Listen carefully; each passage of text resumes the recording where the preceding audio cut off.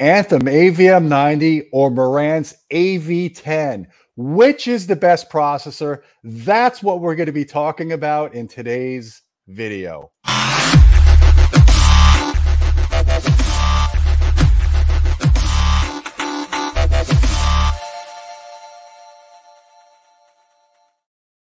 Hey folks, I'm Gene Delasalo with Audioholics. We have a special guest in the house, Teo Nikolakis. How you doing, my friend? Gene, I'm doing great. How are you tonight?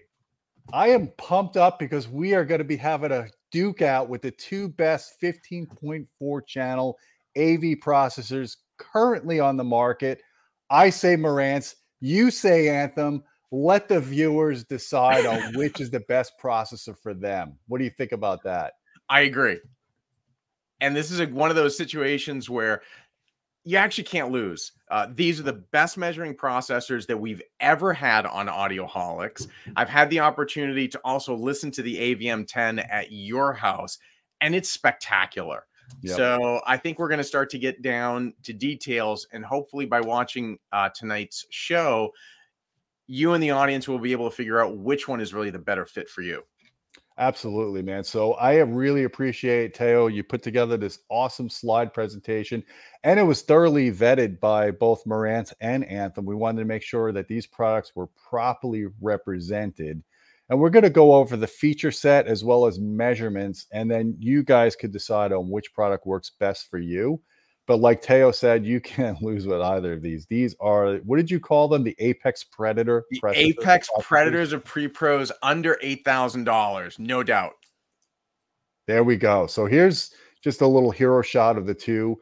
Now, you can't really tell from this photo, but the Marantz is actually substantially larger and deeper. So right. There's a lot of gazatas on the back of that thing. There's just a lot of meat inside of it, but that doesn't always necessarily equate to better. Maybe the Anthem is a little bit more efficient at certain things, or maybe it's just lacking some features here or there. Regardless of physical size, like I said before, these things are incredible machines, and we've heard full-fledged systems with both of them and their state-of-the-art performance. So we're not trying to pick sides here. We're just kind of, teasing a little bit at the beginning. But let's get into what we're trying to discuss here on these products. So, Teo, I'm going to let you lead the way. No, that's great. So, just so everybody knows, Gene and I love both brands. As a matter of fact, we have owned and do own Anthem and Marantz, and also Denon products. So when we speak about this, we're not speaking of it just from the perspective of reviewers. We're also speaking of it as where we put our money in what we own. Better in this particular case really is going to mean which product fits your needs and tastes better. And we're going to go into some of that to help you decide. And we'll highlight some of the differences because there's cosmetic differences, there's styling, the user interface, the DACs that are used between them, room correction, onboarding technologies, streaming, voice assistants, etc. So we hope that this will help you hone in on the stuff that actually really matters to you, because all of us as consumers, we apply different value systems or weights to different aspects of a product. So that's our goal tonight. Absolutely. Audio formats and technologies. So let's take a look at some of the basics. As we're looking at these as 15.4 channel processors. And in terms of the immersive formats that they both support Dolby Atmos, DTS-X, and IMAX Enhanced. And differentiator is the AV10 supports DTS-X Pro and Auro 3D. So DTS-X Pro was an announced feature for the AVM 90. That's not going to be the case. It's not going to be supporting it. So if either Auro 3D or DTS-X Pro is important to you, then that really shifts the weight to the AV10. And we just want to put a caveat to that. There's not a whole lot of content. And it really is one of those things. Is this really one of those value propositions that really matters? We're going to say I got to be honest with you, Teo. I have the AV10 and I've never seen the DTS-X Pro come on with any content that I've streamed or watched. Auro 3D, I've got Mondo Dio, which is some obscure European music group that's in Auro 3D. but there's not a lot of content like you said. Now, I will tell you this, because I've listened to Auro 3D upmixing on the AV10 as well as the Storm ISP, and you have the Focal Astra, which is a very similar base Storm product. Right. There are differences in the Auro upmixing implementation on the Marantz versus the Storm. The Marantz has the newer version, so it's actually a little bit better for music. You have to finagle the Storm processor to get music upmixing to sound good with Auro 3D. Otherwise, it's a complete disaster. And I did a video about that. But with that said, I've been doing a lot of listening on the AV10 in my family room system of 2-channel content, and I do like the Auro upmixer for 2-channel. I usually go back to the Dolby upmixer with center spread on. So it's a nice feature. The Auro upmixing is a nice feature, but if you're looking for native content, that's not going to be a deal breaker for you, because there's not much for Auro 3D, at least in the United States. And unless you really care about the upmixing, like you said, either of these processors will give you plenty of processing to your heart's content. Yeah, and we're going to go into some of the upmixing details in a couple of slides from now. So this is just a little bit of a flavor to give you an idea of how we're going to do the presentation. Yeah. So when we start to get to the streaming technologies, we start to get into some real differences. So both will support Apple AirPlay 2, which is fantastic.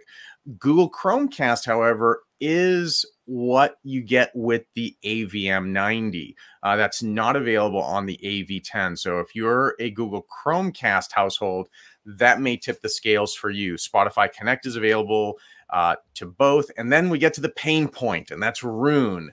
So Roon is still not available on the AVM 90. And I think that enthusiasts do have a little bit of a right to gripe at this juncture. And when it comes to the Marantz, though, it's a little bit of a misnomer. And let me explain to you why. Even though it's Roon tested, what that really means is you're just streaming AirPlay via Roon. So you can do that to the AVM 90 today. It just means that the Marantz has gone through some testing to certify it, but you're not getting RAT lossless streaming protocol. You actually get better Roon functionality through the Anthem with both the AirPlay and the Google Chromecast built in. The AVM 90 will show up as both an AirPlay 2 and a Chromecast endpoint, so you can stream with both protocols. If and when, and I hope it's soon, when the AVM 90 does become a Roon certified endpoint, it will have Roon's RAT lossless streaming protocol natively built in. So it's going to have full, 24-bit 192 kilohertz streaming over the network, which is great. And then in terms of the proprietary stuff, Hios is a Denon Marantz technology. So that's built in. It comes with all those. And then there's Bluetooth on both. But what I like really about the Marantz is you can actually stream to Bluetooth headphones. So you can do from a smart device to the AVM 90 and the Marantz AV10, but then, hey, I have wireless headphones. I want to kind of shut the world out. That's a cool feature on the Marantz. So if anybody doesn't know what Roon is, Teo did an incredible interview with one of the principals of Roon. It was like an hour-long interview, right? Yeah, with, I'm gonna put it in the cards here so people can. With Enno Vandermeer, Roon's founder and CEO, and I hope we'll be doing a little bit more of a deep dive. So one of the things is I'll be doing some how-tos and deep dives into Roon in the coming months here on Audioholics. So we'll have some fun with that. Teo, I'm so glad you're involved in this stuff, because your enthusiasm, it's infectious. It makes me want to learn more about it too. That's great. All right, so let's talk about upmixers, as we talked about. So we have Dolby Surround both, and this is a differentiator. We've talked to Anthem, and Gene, you've been such a big advocate for this. Dolby removed what's called center channel spread, the ability to put the center channel into center left and right. And thanks to your advocacy, it was put back into the Denon Marantz product. So that is a differentiator with the AV10. Yeah. Anthem this is for 2-channel upmixing. 2-channel upmixing we're talking about. Yes. And here's the important thing. Anthem followed the Dolby spec. So Gene and I had a conversation with the folks at Anthem, and we're hoping that they are going to put that back in as well in the future. So just a little point there. So my understanding, the reason why this all became a controversy is once Dolby came out with the height virtualization feature, you either license that or you license the original version with the center spread feature. You typically can't license both at the same time in the same black box. I'm not exactly sure how Denon and Marantz worked around that, but that's my understanding. So my suggestion, because I do have an MRX 1140 in my bedroom system, I don't like the Dolby Upmixer in 2-channel for this very reason, because there's no center spread. But Anthem has a really good upmixer. What's their music upmixer called? So it's called Anthem Music, and it's outstanding. So I think what it is it's based on the old Hafler circuit, which was designed back in the 70s, where it's left minus right to the rears. And that does a really good job. Of course, it does the delays and all that. That does a really good job of upmixing 2-channel music. And when I switched to that Anthem music mode, it's enjoyable. It's kind of similar to what you get with the Dolby Upmixer. And I didn't hear any artifacting when I did the Upmixer with the Anthem music mode. So if you guys really want to upmix your 2-channel music, you don't like the fact that there's no center spread on the Anthem product, use the Anthem music mode, because I really think it's a good mode for that. It's very natural for 2-channel, no question about it. And then we get down to both have DTSX, and of course, Auro 3D Upmixer is what you get with the Marantz, because it supports Auro 3D, and you don't get that with the Anthem. You definitely have a few more options with the Marantz than you do Anthem, so 0.1 there for Marantz. That's great. All right, let's go to the next slide. Is video processing.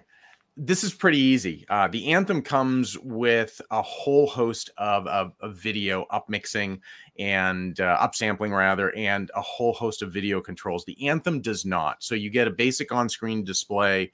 The Marantz has an advanced on-screen display, so it'll show you what speakers are active, what the input signal is, all on the on-screen display in a nice graphical. You just get basic volume and a couple of other details, whether it's a 4K signal or what have you with the Anthem. But video processing, 8K upscaling, anamorphic lens support within the processor, those are all features of the Marantz AV10. So if you're a videophile, you really want that functionality within the processor, then the AV10 is better in that regard. The Anthem really wants you to offload that to the projector, to a Mad VR, or to do the video processing off board. And just to add caveats, yeah, the Marantz has a clear advantage here for video processing, because the Anthem doesn't have any. There's $20,000, $30,000 processors from Storm Audio, which I have, and Trinov, that don't have any of those features either. So kudos to Marantz, because there's a lot of engineering involved in doing what they did. It's not easy. That's why if you look at the HDMI boards of the Marantz, there's like rows of heat sinks on those things, man. There's a lot of processing going on. So that is a big advantage for the Marantz that the Anthem doesn't have. Is it a problem for you? That's something that you have to decide. Like you said, Teo, a Mad VR or the post-processing might be the route that you're going to go anyways. It's true. And just in defense of, to be apologetic to a degree, the Anthem used to have probably some of the best video circuitry on the market in their pre-pros with the AVM 50V and also with the D2V. D2. Yep. And I mean, it had broadcast grade video circuitry. You could do fine noise control, et cetera, and you could do it on a source by source basis. But that stuff becomes a boutique, feature.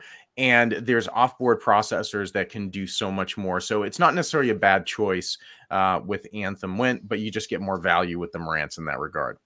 Sure. All right, so let's look at our smart assistants. So Amazon Alexa, Google, Apple HomePod, all those are supported within the AV10 natively, and that's the important point. The Anthem AVM 90 does not natively support Amazon Alexa. It did on the 60, so they've changed that with the 90. It does support Google Assistant, and it does not support Apple HomePod. And so a couple of caveats here. The Anthem will support them if you use a third-party controller, because the third-party controller will do that. So that's how I'm functioning with my AVM 90. So it seems to me that Anthem has gone that route. And Anthem also has done something else that I think is worth noting. If you all have been following Anthem, you'll know that with the AVM 60, Anthem made a conscious choice to go and commit to DTS Play-Fi. So the networking stack, a lot of the underpinnings of the entire operating system on the unit and the way that it worked was based on DTS Play-Fi. They forklifted that out. And now really they integrated the Google integration into the AVM 90. So a lot of re-engineering work has gone into the AVM 90 in that transition to the 60, where the AV10 is the consistent platform that Marantz and Denon have shared now for several generations. So it's a bit more mature in this regard. So just a little data point there. Yeah. Let's look at measurements. All right, so SINAD. I know there's a religion for SINAD out there, and they like to see really low numbers, or high dB numbers, I should say. Let's just say that both of these processors are exceptional. I mean, you're splitting hairs when you're looking at 102 versus 103 or 106 versus 108. You're talking to the tenths of a thousandths place of a decimal point in percentage. Let me just reiterate, tenths of a thousandths place. This is beyond audibility. So both of these products have really good distortion, really good dynamic range. You got to be happy if you have either of these products. They're going to be transparent. They're going to be low noise. And I don't know if you've noticed this, but like on my Marantz AV10, I've got the AMP 10 amplifier, and I've got pearlescent speakers, which are pretty high sensitivity. I'm thinking low 90s. I don't hear any hiss even a couple of feet away from the speakers. I'm sure you hear the same thing with the Anthem, because the 1140 has an incredible preamp output on it. I don't hear any hiss on that, and the AVM 90 takes it to the next level. Absolutely. Yeah, the AVM 90 is the best processor Anthem's ever made, and I'm running them with benchmark amps, which actually have better specs than the Anthem. Better specs, yeah, exactly. So yeah, don't sit here and look at these numbers and be like, oh my God, it's 3 dB off or whatever.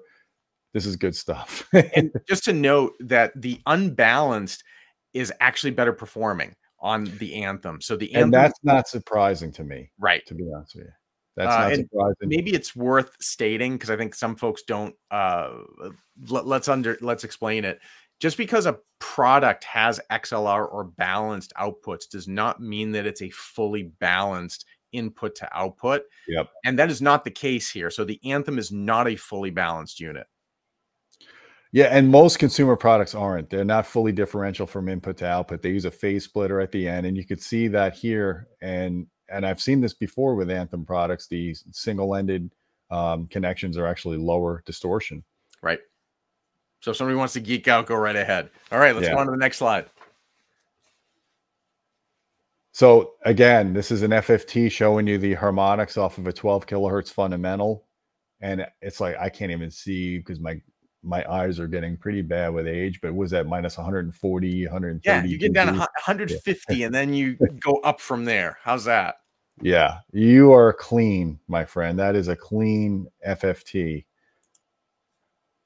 SIMT ratio, that's the distortion to noise ratio versus the generator. So it's based on as you're increasing the level of the signal on the input, you're getting lower noise and distortion. You can see it's down to, what is that, like minus 110 dB at about minus 5 dB. Yes. Of a generator level. Yeah, that's good. So all good stuff. Like we were saying before, another multi-tone test here. This is clean. This is from the Anthem again. These are not my measurements. These are actually done by Anthem, and we checked it with their engineers. And I think even Audio Science Review measured it and got similar results as well. So this is legit. This is legit from the same kind of test gear that I use myself over here when I bench test. And these are my measurements. And what I did was I showed you the drive level of the Marantz, balanced versus unbalanced. And you can see, again, the unbalanced gives you a little bit lower noise at the lower drive levels. And then the advantage of balanced is above about 2 volts. And I plotted SINAD with it too. I typically don't do that anymore because it's too confusing. But the bottom line is this thing puts out, what was it, 12 volts RMS unclipped? You could drive a truck with that, man. Most amplifiers will go full power at about 2 volts RMS, 4 volts balanced. This has droves more drive than that. And the advantage of that is at the lower voltages, it's just clean. It's before the knee of the graph. You could see like at 8 or 9 volts, it's right before the knee. That's really low distortion. So this is an excellent preamp. This is an audiophile grade preamp. The analog circuits in the Marantz are state of the art. And that's part of the thing is that they use their HDAM circuits, which is proprietary to Marantz. So what are we looking at here? This is my input and the multi-channel pre-outs. Yeah, just to show you the bandwidth. I mean, look at it. It's flat to the limit of my Audio Precision test gear. Very clean. Now, I think this is with the filter 1, filter 2, right? Yeah, and I've got the DAC filters in a couple of slides. Okay. Yeah, and then the other one, what's rolling off is just showing you the bass management of the subwoofer output. Again, excellent measurement. This is my FFT at 1 kilohertz, and man, I wish I had. It's about one. It's minus 120 is kind of where the bass is coming. Yeah, and that noise level depends on the sampling rate too. So I might have used a lower sampling rate than Anthem used. So that's not really the noise floor of the amplifier. But look at the fundamental. The third harmonic is like 108 or 109 dB below the fundamental of 1 kilohertz. So that's really, really good. And then the DAC. Here's the DAC center. Okay, so they have a filter 1, filter 2. Filter 1 is the audiophile version, and filter 2 is the test bench version. Personally, I prefer filter 2 because it doesn't do that roll off. I know Marantz has their sonic signature where they like things to sound warm. I did listen, and a lot of this also depends on your room correction and how you set it up. I toggled it back and forth. It could be placebo because I know filter 2 has less roll off. It's really depending on what you guys like. So that brick wall of filter 1 obviously doesn't have as good of a transient response in the stop band as the filter 2 because it's more gentle roll off. But you're losing a couple of dB at 20 kilohertz. I can't hear 20 kilohertz anymore, but maybe your dog would appreciate filter 2 over filter 1. I would just recommend you guys try both. But I think that's the takeaway though, Gene, is a lot of folks don't even know that Marantz has the default filter and that you can change it. The Anthem does not. The Anthem just has a one filter that they've decided on for the processor, so you don't have that option. So give me comments down below if you're a Marantz owner, if you've played around with the DAC setting on this. Which one do you prefer? I really do think I prefer filter 2 personally. Yeah, and then go to the next slide, and I have the other graph as well. Yeah, there you go. Okay, that's the one I was kind of looking for too. So yeah, this shows you the stop band roll off, and you can see the filter 1 is much gentler. It's it's not like a brick wall above the sampling rate, or half the sampling rate, I should say. So that just kind of shows you what's going on. But either way, if you look at the outer band, there's no artifacting. Believe it or not, like even in my Storm processor, when I did this kind of measurement, it's noisy in those 40 to 50 kilohertz range compared to this. This is a much better DAC implementation than what's currently in my Storm processor, which that thing's like $24,000. Better DAC in the Marantz and the Anthem than my Storm. Absolutely. And speaking of DACs, if you go to the next slide, let's start talking about a little bit of the audio circuitry. Here we go. I'll let you take this one. So when it comes to DACs, there is a difference. Whether or not you put value on this is up to you. But without question, the Anthem has the flagship DAC. So it has the ES9038 Pro from ESS Technologies, the ESS Sabre, and there are 2 of them. So there's a 32-bit 768 kilohertz DAC. It has a dynamic range of 132 dB. When it's used as the 8 channels, and total harmonic distortion and noise is minus 122 dB.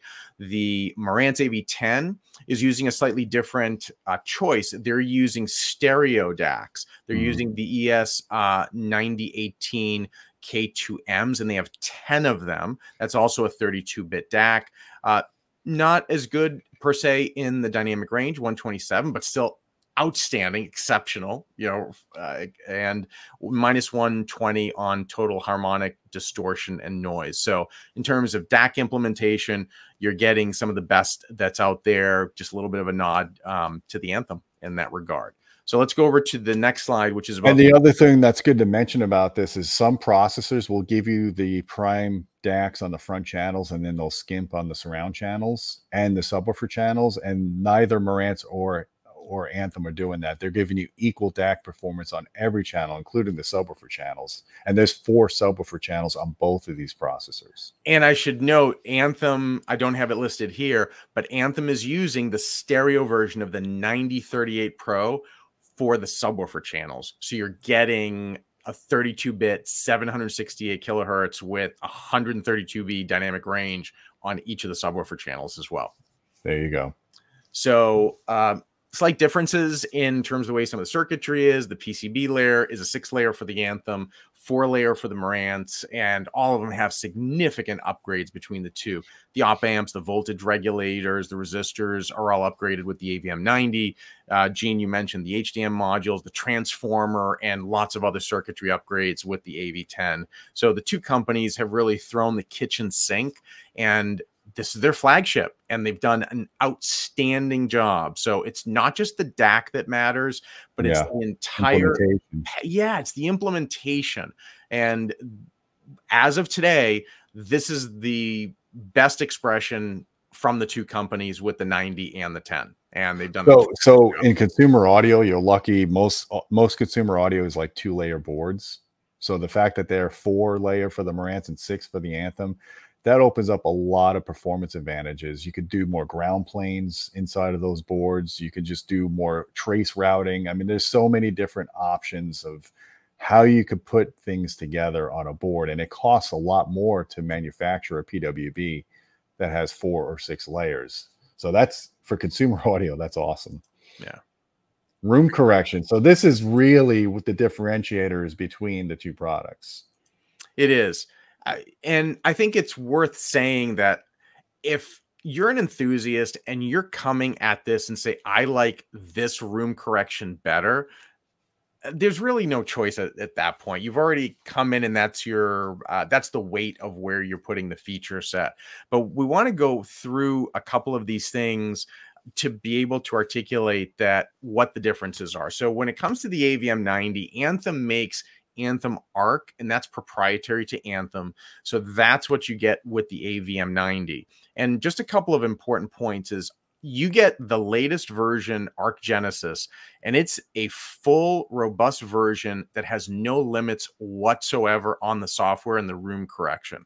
So one of the a brand new calibrated microphone is included that is specific to the AVM 90 and the AVM 70. So there's a dot on the microphone that is directional that allows you to get better measurements above the 5 kilohertz. So if you are using an acoustically transparent screen, or you want to correct the speakers above that recommended 5 kilohertz in the previous processors, that's all included. It's cross-platform for Mac and PC, and obviously Odyssey and DAC. So the bottom line is it doesn't cost you anything. All of this is built into the cost of the purchase of the AVM 90. When it comes to the AVM 10, you actually get quite a few choices. The built-in version is the Multi-Q XT32, but it's limited. And I want to be careful how I phrase that. You have to plug the microphone into the processor, and you get this on-screen GUI. And frankly, I don't like it. And I don't think anyone who's spending $7,000+ is going to be satisfied with the built-in Odyssey Multi-Q XT. Number one, you don't realize it, but it puts this mid-range compensation, which we hate and I can't stand, and you can't disable it. So at the very least, you need to spend $25 to get the mobile app to disable that. You can select the flat setting, which disables. Oh, okay. There you go. Which I would recommend, don't use the Odyssey curve anyway, because it's going to roll off the highs unless you're using like some clipped horns or something that are bright. But you're right. I mean, you don't buy a $775 or $7,000 processor and just use the standard Odyssey, right? So I just want to throw this out here. When it comes to having all of this ability of room correction, whether it's Odyssey or DAC, always remember this. Remember, with great power comes great responsibility. You could really mess up your system if you don't know what you're doing, right? I mean, I just want to give you a quick example here. This is my family room system with the AV10 running Paralisten speakers. I have Odyssey PC with the separate calibration kit. Those are my left and right speakers at the main listening position with the subs integrated. That's incredible. That's like perfection. But that did not come easy. That took me, you know, an hour or so of measuring and then tweaking and tweaking. I probably spent 3 or 4 hours and then probably another hour after that, just tweaking, getting into the software, adjusting the biquad filters, adjusting the delays of the subs that it didn't get quite right. What I love about Anthem Arc Genesis is, yes, it's not as powerful as Odyssey or DAC, but it also, I always find in my experience with running Arc is it does less damage out of the box than most room correction systems. Like you could run Anthem Arc in 10 or 15 minutes and then maybe adjust the bass level up in the software. And then 9 times out of 10, it sounds good. Like it sounds really good. And the interface is so easy and intuitive of the Arc Genesis. And in fact, when I do consultations, Teo, 9 times out of 10, when I get a newbie that comes in and doesn't even know what REW is, doesn't know what a separate microphone is, I'll be like, you know what? If you're choosing between the Marantz or the Anthem, I would steer you towards the Anthem. And then if you're buying the Anthem, I would recommend you buy from our channel partner, Audio Advice, because they'll look at your calibration file afterwards if you get confused, and they'll help you with that. And I'll put links below to our affiliates. But if you're a more advanced user and you like to fiddle with your room correction and you want the flexibility of adding PEQ function and you want the impulse correction response that Odyssey and DAC offer, or if you have a pro calibrator coming in, the Marantz might be the better choice for you because those room correction systems have more advanced features than the Arc Genesis. But Teo, you've messed with both. I've got experience with all three. So I have Arc Genesis on the 90. I have Odyssey Multi QX, the PC version on the Denon 8500 HA, and using DAC on the Focal Astral 16. I have a tremendous amount of respect for all three. And what I would say is, Gene, to your point, the Anthem is super easy. Arc Genesis is super easy to use. Yeah. It gives you the features and functionality exactly where it is. There are some minor tweaks that you can do, and it just sounds great. And the most important point that I can say is, if you just want to get up and running and you want something that sounds great, Arc Genesis goes with the do no harm, and it always sounds better afterwards. With Multi QX on Odyssey, it is by far the preferred way to go. I do not recommend doing the iOS mobile app. It's great, but not for an AV10.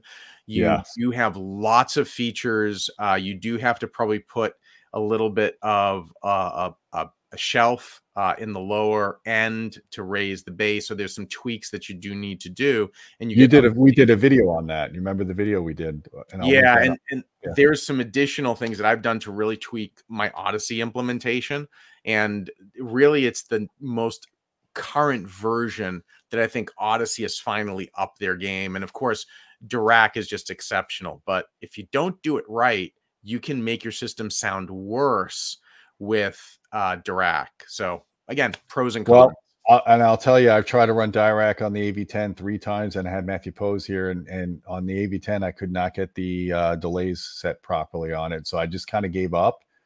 And I spent my focus on the Odyssey, and you saw the results I got. Eventually, I'm going to revisit it because now they have direct live bass control on the AV10, which that's another cool advantage of the AV10 is they have the ability to one day add direct art because they got the 4 independent sub outs. They got plenty of processing MIPS, like 2000 MIPS or something like that. So they can run a third world country with the processing power that's in that processor, right? So both of these are just awesome. I'm really a big fan of doing it right, you know, looking at the measurements afterwards and then listening and then making the adjustments. And the phase alignment tool of the Anthem just works, man. It really does. It uses all pass filters to align the subs with the LCRs, and it's ingenious because it really does a good job. And I should also note that That's a new feature. It's a new feature, so it'll automatically do the phase for every sub that you connect. And it also comes with one of our favorites, which is an auto measurement tool built into Arc Genesis. You don't need to learn any other software. And in the newest version with the AVM 90, what's really cool is you can do a measurement with Arc and without doing anything. So just hit measure, and then you can see exactly what's happening and tweak from there. And that quick measure is what that feature is called. It helps you also position your sub. So just a lot of great stuff that's built into the Anthem that makes it easy to get up and running. So why don't we go on to the next slide? Yeah, the last thing I want to say about this, the biggest disadvantage for Odyssey is you have to plug the mic into the receiver, even if you buy the mic calibration kit. Whereas with Arc and with Dirac, you run it off your laptop, which is way better, especially if your AV processor is not in the same room as your display and speakers. That's true. So let's get into another differentiator, and that's with the AVM 90 with Arc Genesis.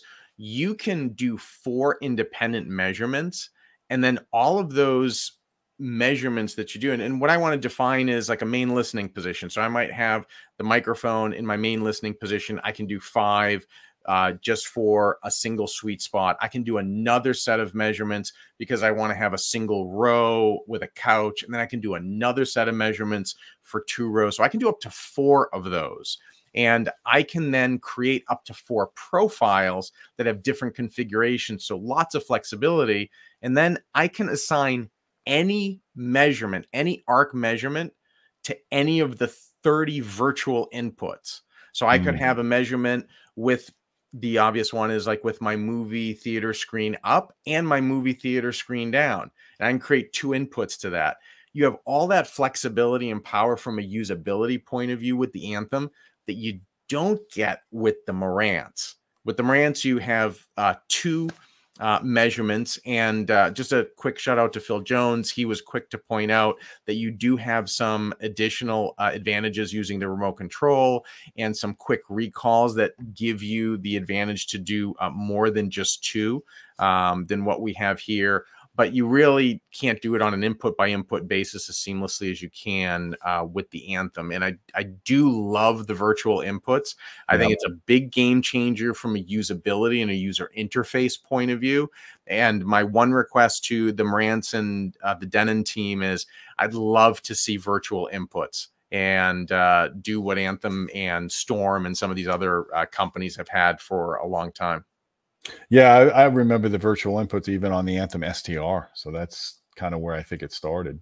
Yeah, it's a bit. Anthem has always had that going back. I mean, I've been an Anthem user back to the AVM 20 days, and wow. I believe that, you know, I don't want to rust off my memory here, but yeah, at least from the AVM 50, and I think going back to the 20, you had that concept of virtual input. So that's been part of their DNA for a long time. Gotcha. User interface and intangibles. Yeah. Well, let's talk about, you got to use the product. I don't know about you, Gene, but the thing that I experience most is the pre-pro or the processor. That's my experience of my audio setup, and how much I enjoy using the processor or the AVR kind of determines how much I enjoy my system to a degree. So from the perspective of just setup, the Anthem is a basic setup.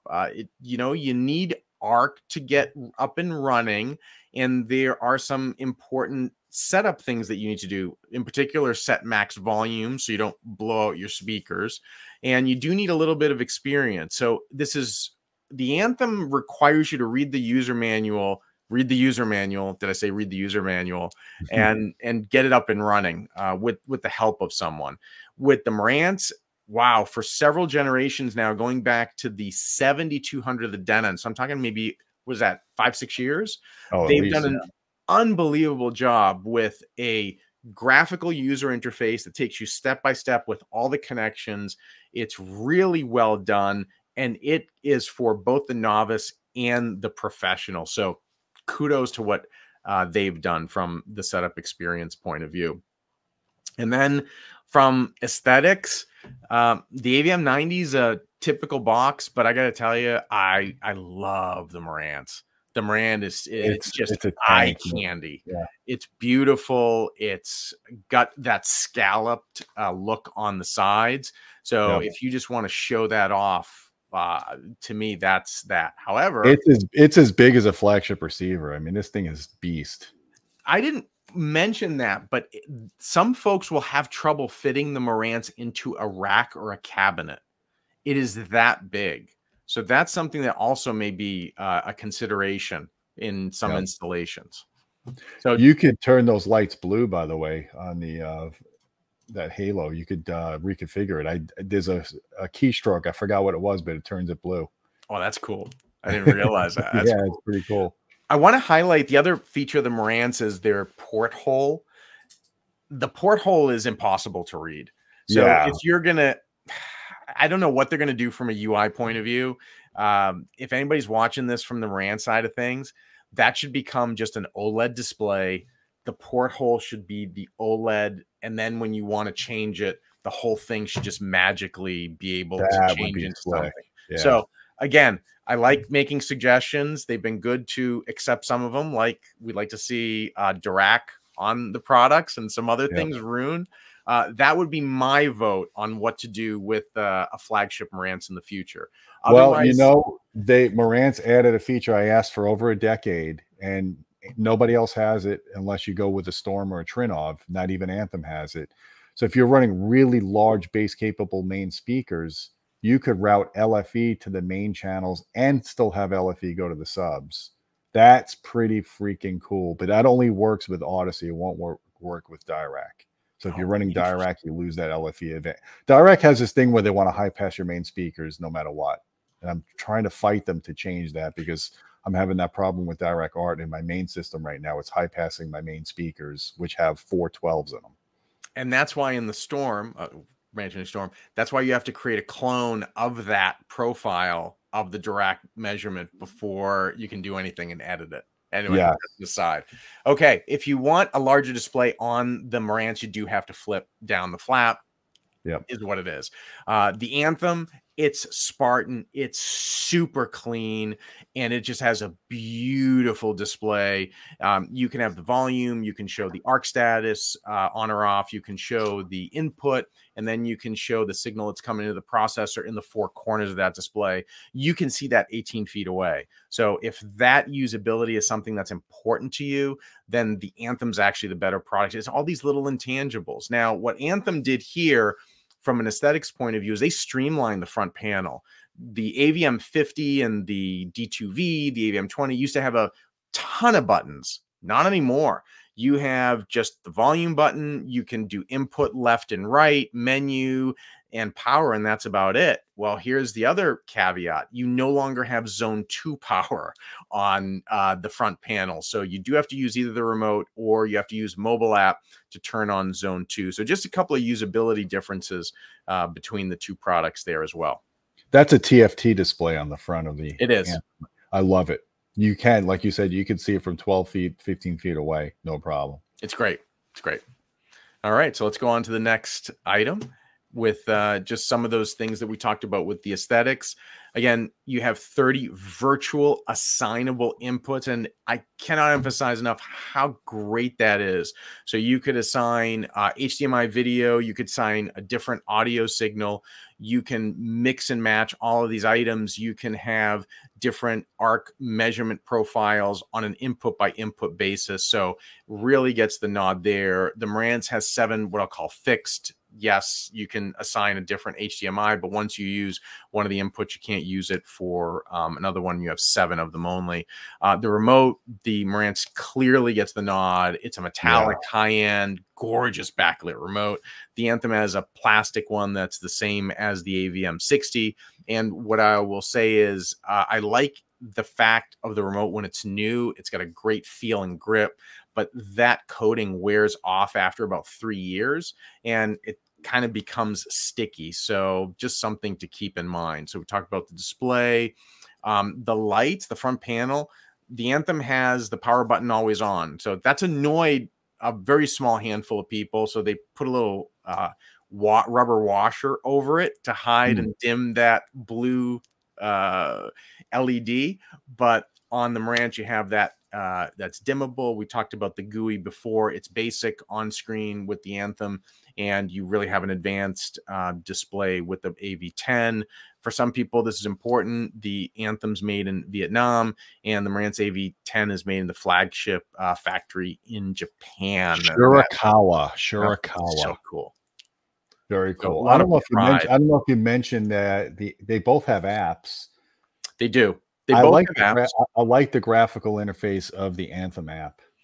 The Anthem app is, it's not fully fleshed out, maybe, but I do like the So maybe I'll load it here while we're doing it. What I like about Marantz has an app too, and overall, you could actually do all the functionality. Yeah, there you go. Let me zoom in on it. There. Yeah, what you need is just here on the app. Like it's just there. I want arc on and off, zone 1, zone 2. It's so easy to turn your arc on and off. Boom. Whereas like the Marantz, when you got to dig through their app, it frustrates me. A ton of stuff, but it's just clunky. So I don't find it a joy to use. Yeah. Like if somebody wants to, if you were over my house and you wanted to listen to music on my Perlisten system with the AV10, you're like, can you switch to 2-channel? And I got nervous. I'm like, I can, but I have to go through this damn app, and you got to go through like 3 layers to get to it. It's not that easy. Whereas that Anthem one is pretty easy to switch between surround on and off. Or again, set up different inputs, and then all the virtual inputs that you program get loaded. So I'll see if I can do it here. They get loaded right here on the menu. So I have my Cambridge audio running Rune. I've got my Oppo running Rune. I've got all these virtual inputs that I've set up. So all that gets loaded onto the app. So again, depends on what you want. So we're going back and forth basically with these two products. Flagships. It's just great. So not a whole lot more to say here, but if it's important, again, you have the 7 matrix. They both have 7 HDMI inputs. The AV10 is a 3-zone, whereas the AVM90 is a 2-zone unit. You do have 2 HDMI outs that are mirrors for the main zone, and then you have an independently switched HDMI out for zone 2. You have eARC available. And then our conversation about triggers. So I'm so happy the AVM90 is back with multiple triggers, with 3 of them. And what's really cool is the triggers can also be set and programmed over IP, and also activated over RS-232. So you get a lot of really cool ways to control the triggers, not just through the mobile app. The Marantz AV10 has 2 12-volt DC triggers, and it has a special additional 2 that are made specifically for Marantz power amps. So if you use the 2 amp triggers that are there and use the Marantz control cable, what you can do is you can not only power on the Marantz-based amps, but you can also control the lighting, and you can control a whole other set of other granular features on the amps through those trigger outputs, those 2 additional ones. So it's pretty cool. They started that with when Denon did the AVP separates. They had communication between the amp and the preamp, and it's really, you could control the bridging and all that other functionality on it. It was pretty cool. The channel assignments, all that stuff. So yeah, look, it's hard to decide which processor is right. Good. And if it matters, you get 2 balanced inputs on the Marantz. You have no balanced inputs any longer on the AVM90. But look at this. That is, for an audiophile, that is an important thing. If you have a high-end SACD player and you want to use the XLR outs, you can only do that with the AV10, not the Anthem. Well, I'll reserve comment on that one. Because I will simply say the DAC is so good. You're going to want to use the DACs on either of these anyway, even if you have a high-end CD player.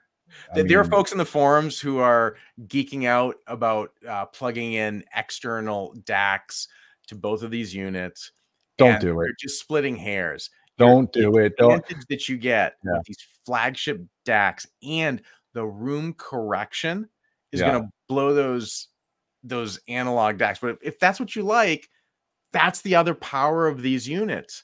their audio circuitry is so transparent Yeah. that you have that flexibility. So I don't want to sound like I'm doing it tongue in cheek. I just want to say the circuitry is so good on this stuff. No, the thing I noticed about Anthem in the past, especially with the STRs, is the analog to digital converters are really good. So if you put an analog signal in and it goes through the DSP, it's still very low noise, low distortion. You can't say that about most consumer gear. They usually skimp on the analog to digital converters, but I have not seen that with the Anthems. Anthem will ask you to do it at 192 as well. It'll do analog to digital at 192. Yeah, so they're using good converters. Yeah, it's great. So this is the back of the AV10. You can see there's a lot of gazintas, gazaldas. Everything you want in a modern but there's no legacy connections. So if you have a Nintendo Wii, you better get one of those little component video to HDMI adapters like I had to do when I switched to the AV10. I don't think there's legacy support on the Anthem either, right? No, Anthem got rid of all that with the 60. That's the Anthem. Yep. So all balanced outputs. So I got to tell you, the Marantz is a sexier. The Marantz has a sexier back end. Yep, agreed. It really does with the copper and all that stuff. It's just, yeah, better industrial design from that perspective. No, we're not done yet. Damn, Teo. Huh? We're not done yet. Control interfaces. So just very quickly, both products have a really great web user interface. I tend to like the AVM 90s a bit more, and it just gives you everything at a glance, easy adjustments. And there are some controls that are actually unique to the web interface of the Anthem that you don't get through the on-screen GUI or through the remote control. And the web interface can double as a remote control if you want to load it on a tablet. So let's go to the next screen for some examples. And you can see you can power on the unit. You have the levels for all of the speakers. Everything's at a glance. The zone, general speakers, inputs. If you want to configure the device, just do it through the web GUI. Go to the next slide, Gene, and look at everything that you get here. The display brightness, how you want to configure your zone 2, the HDMI CEC settings, the controls, everything's at a glance. And then one more, and you can see the granular control you get over the speakers themselves on the next slide. Yeah, it's very non-intimidating. Yep. And what I like about the Anthem 2 is it actually shows you your speaker layout for each of your profiles. And that's an important thing. So it actually shows you, remember, you can load up to 4 profiles. So this one was an Atmos calibration. I have another one that's a 2.2 channel calibration, a 2.4, and some other tweaks that I've done. So you can see I have granular control over all aspects of each of those profiles. And then I can assign them to any virtual input. Yep. And let's go to the final slide here just to show again, phase control, you name it. And then you can set custom crossovers, et cetera, et cetera. So all that power. But you'll want to do all that in ARC. You don't want to mess with that with the web interface for the Anthem processor itself. You should let ARC dictate all of this. That is correct. There's one caveat. The one thing that ARC will always do is ARC will always upload polarity normal to a sub. If you want to do an inverted polarity for whatever reason, you have to do it through the web GUI. So that's a little power user trick. Oh, interesting. Okay. Yep. And there you go. All the granular settings, again, you get on the virtual input. So you just don't get this on the Marantz to that extent. The Marantz, to their credit, they have an updated web GUI that was getting long in the tooth, as they say. But again, not as sexy with the Marantz, but has all the functionality at a glance. You can power the unit on all the zones. You can see all the inputs, what's assigned, every speaker. So functional, basic, and you can do backups through the web GUI as well. So that's an important point for both products. So you can back up your settings to a USB drive. And to be honest with you, like you said, the web interface is sexier on the Anthem. Yeah, just is. We talked about the remotes, but again, plastic. The mobile app is streamlined and functional on the AVM 90. It's more feature rich on the AV 10, but can be more confusing. And third-party controllers is just strong on both products. Yep. So it's great. And then we got to say Gremlins. Oh yeah. The AVM 90's got some Gremlins, and I talk about that in the review. There are issues with CEC that I've come across, and there are some anecdotal things that have come across about volume jumps, and maxing out. Yeah, some folks had said that that was with Spotify. I have not experienced that myself, so I can't say that, but you always want to set a max volume. And I just want to emphasize, this is not uncommon with boutique high-end companies. You'd be so surprised with some of the things, but what I've found is that there's really a great user community with the Anthem products and with the AVM 70 and 90 in particular. I'm on the AVS forum community there with some regularity. There's a lot of really knowledgeable and expert folks. And of course, Anthem's tech support is outstanding. So we really want to highlight all that. With the AV10, our experience, Gene, here at Audioholics is the Denon Marantz products have the most bulletproof HDMI switching we've experienced in just about everything. Yamaha as well has tended to be very, very good, but rock solid HDMI handshaking, extensive documentation. So just minor difference. Now, I will tell you this, and I don't know if it's an Apple TV thing or not, and I'm also running fiber optic cable, bullet train cable from upstairs to the TV downstairs. Every now and then I get an HDMI message on my Apple TV, HDCP thing. Yeah.